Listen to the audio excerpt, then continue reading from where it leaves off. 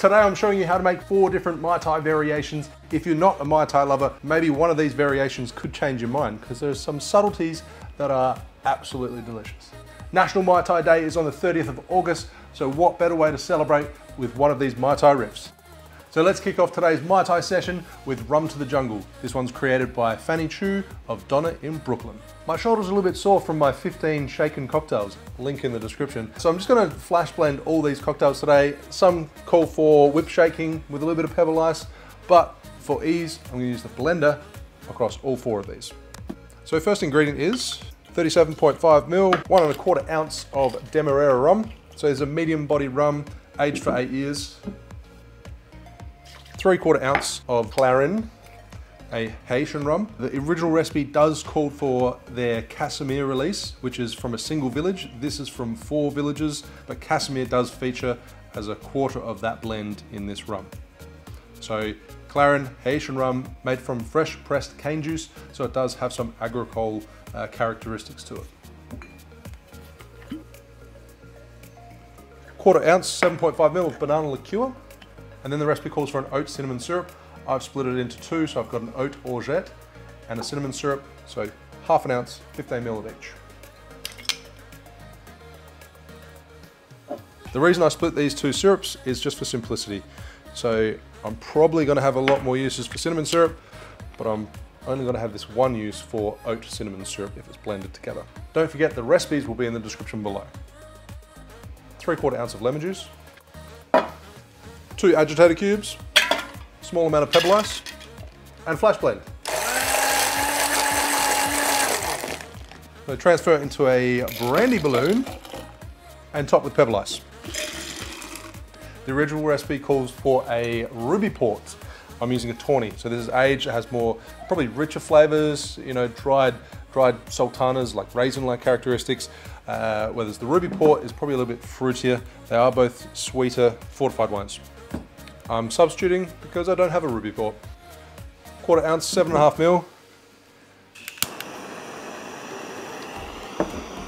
Then garnish with a torched cinnamon stick, a sprig of fresh mint,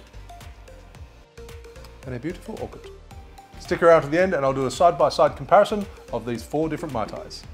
The Kentucky Mai Tai. This is created by Dan Sabo. I've mentioned him a couple times on the channel because he's made one of the best whiskey sours. I'll link to that video in the description as well, so you can check it out. Kentucky Mai Tai, so you just straight up know that it's gonna have bourbon in it. And for some reason, I feel like people in Kentucky seem to like peaches. Is that right? But it's got peach liqueur. Let me know in the comments below if you're from Kentucky and if you love peaches. 1 ounce of bourbon whiskey. 1 ounce of Espadin Quoven Mezcal, 1/2 ounce of Chino, 1/2 ounce of peach liqueur, preferably Combier, 1/2 ounce of lemon juice, 1/2 ounce of orgeat, a few agitator cubes, a little bit of pebble ice, and flash blend. Keep in mind that flash blending is incredibly efficient at diluting and chilling the drink, so you don't need to do it for long.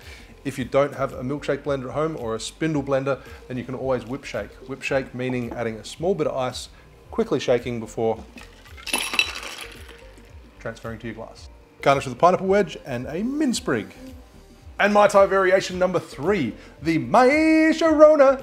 Essentially a banana Mai Tai. And of course, you want tropical fruits, you want that funky, overripe banana kind of flavor. You use banana liqueur and then accentuate that with 2 ounces of Smith & Cross rum. Sits at 57%. Next ingredient, 1/2 ounce, 15 ml of banana liqueur. I'm using Temps Fugit. Then we have a macadamia syrup, 15 ml, 1/2 ounce. Freshly pressed lime juice. Don't forget to save at least one of your hulls for the garnish. 3/4 ounce, 22.5 ml. Add that to your mixer tin. Add 2 agitator cubes, a little bit of pebble ice, and flash blend. Transfer to your old-fashioned glass before topping it up with more pebble ice. Banana Mai Tai, garnished with banana chips, and a mint sprig, and the lime hull. The Mai Tai spritz. This creation is by Martin Kate of Smuggler's Cove. To be honest, I don't really like champagne or sparkling wine in cocktails apart from the French 75. I haven't really had too many that are good, but this is by Martin Kate. Plus, my wife really wants to drink some champagne. So what better reason to use it in the Mai Tai Spritz? A great excuse. Again, straight into the mixed tin, and we're measuring out. I believe he actually calls for Denizens Merchant Reserve Aged Rum. Alternatively, you can use Appleton Estate. I'm using their 12-year and measuring out 1 ounce, 30 ml. Followed by half an ounce, 15 ml of Pierre Ferrand Dry Curacao. Half an ounce, 15 ml of orchid. And half an ounce, 15 ml of fresh lime juice. 2 agitator cubes, some pepper ice. Flash blend.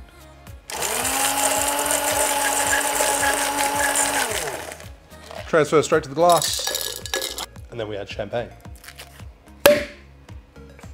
Ordinarily I wouldn't measure it, but today I'm going to. 4 ounces.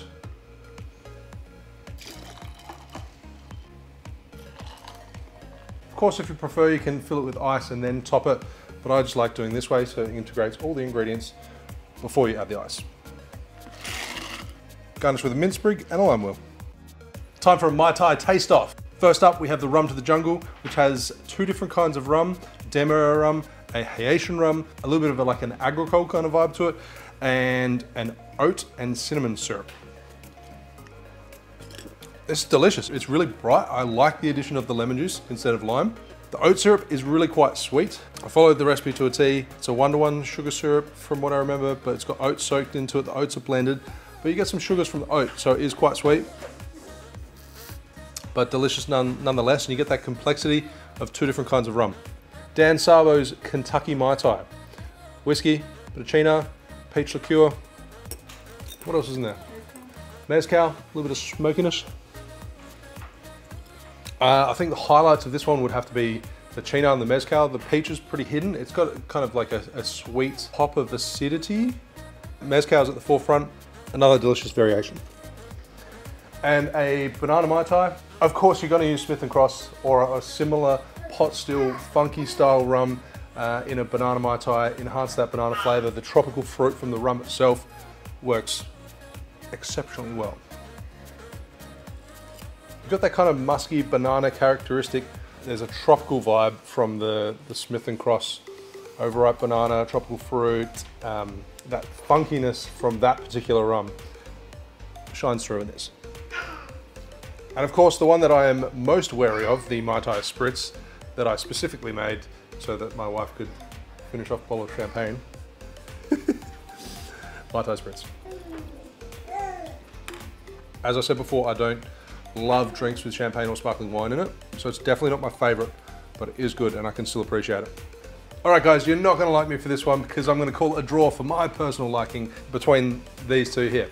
The Rum in the Jungle and the Kentucky Mai Tai. Between these 2. You guys are going to have to try them for yourself and let me know in the comments below which is your favorite.